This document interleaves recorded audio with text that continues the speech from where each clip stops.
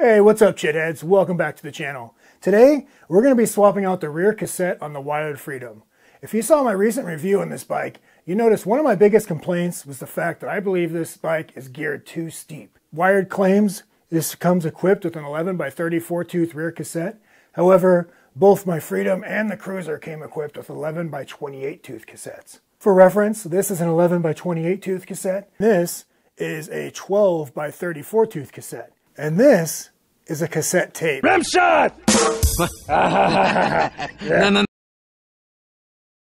Notice how much bigger the low gear is on this one. According to my math, and my math could be wrong because this isn't a math channel, this is 18% bigger. Spoiler alert for all you eagle-eyed viewers, you might already notice that this bike is equipped with the 11 by 34.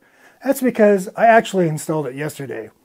But just because I love you guys so much, I'm going to go ahead and do the install again, show you which tools you're going to need, and show you which parts I used, just so you don't have to worry about it if you decide to do it yourself.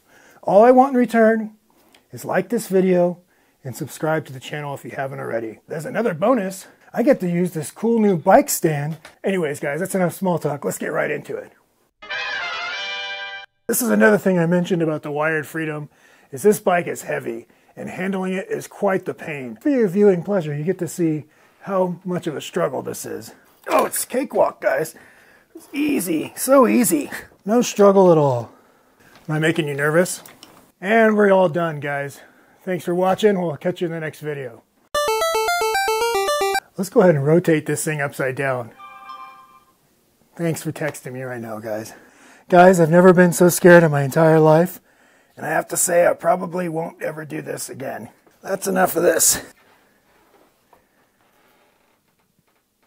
All better. One of the first things I always recommend anytime you work on the rear of these bikes, take a picture first because there are washers in there and you want to make sure they all go back in the same spot.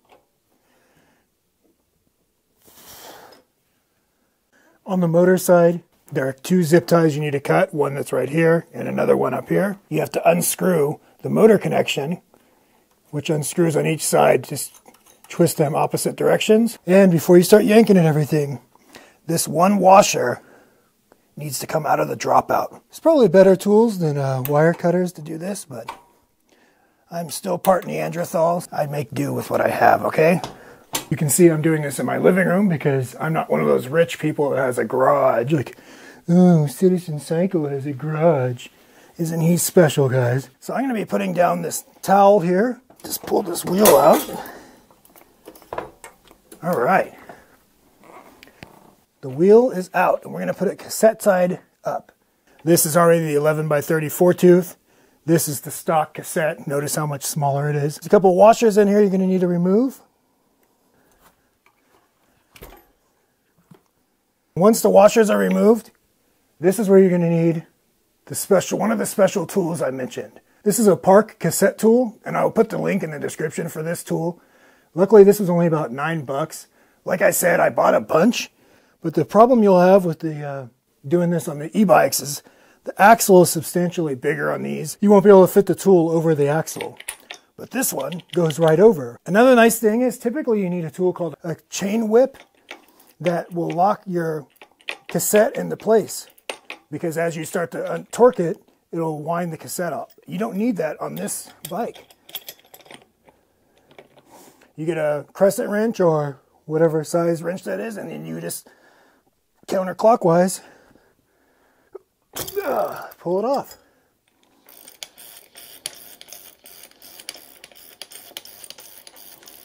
And the cassette has been removed. So this is actually substantially easier than I was expecting. The stock one came right off. Put on your new cassette. Just spin it on there. Get your cassette tool back on. Crank it back down to, 2 or 3 ugga-duggas. And now it's time to do the reverse and put this thing back onto the bike. So we're going to put that washer back on. The other torque nut or whatever the hell that thing's called back in there. Pull up the chain. You're going to have one part of the chain on the top of this cassette and one on the bottom. There's flat parts on the axle here that line up to the flat part in the dropout. So sometimes if you just wiggle it back and forth, Make sure the rotor goes through the brakes on the other side, and that is back in. The cassette side does not goes right on with no washer underneath it. On the brake side, we have the washer here, and you want to make sure the tab matches the tab on the frame. Stick it on there. You can see it's all lined up now. Stick the nut back on. Reconnect your motor connection here.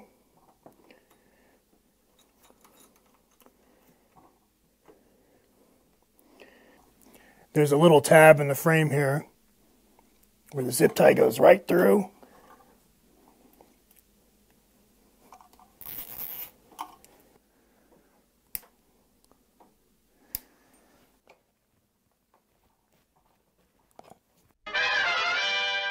There you guys have it. That's how you swap out the cassette on a wired Freedom or wired Cruiser. As a matter of fact, most bikes is going to be pretty much the same process. All in all, it wasn't all that hard to do. I'd expect, even if you haven't done it before, you'll probably be done within an hour, and you'll probably use anywhere between 10 to 12 cuss words. If you're thinking about doing it, go ahead and give it a try. I will put the link to the tools and the parts I used in this video. I will also be swapping out the 56 tooth front chainring with this 46 tooth front chainring. And the reason I haven't done that yet is because I took out the Tannis tire armor yesterday and filled these tubes with flat out. And I want to redo a range test and see what the difference between the two is, as I suspect that these are eating up quite a bit of range. But before I did that, I didn't want to go changing the gearing drastically where, you know, I did give it a lower low gear, but the rest of the gears are almost the same as the stock setup. So, you know, maybe that's a little TMI. Anyways, guys, I hope you liked that Chitty tutorial. If you did, go ahead and like this video and subscribe to the channel if you haven't already. And you know what, guys? I will catch you in the next one. I'll see you then.